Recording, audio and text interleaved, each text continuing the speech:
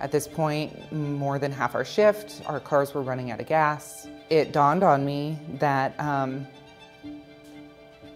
my house was just a few hundred yards north of where that fire was headed straight to. 6 hours a week, my kids were home by themselves. And it was right in the middle of those 6 hours. There was a period of time when I was at the evacuation center running around crazy, trying to organize as much as I could. I called my wife and she said, "I'm in the backyard putting flames out in the backyard." And at that moment, I just said, "Leave, get out of there." Sorry, that's obviously, part of that's emotional because it's real.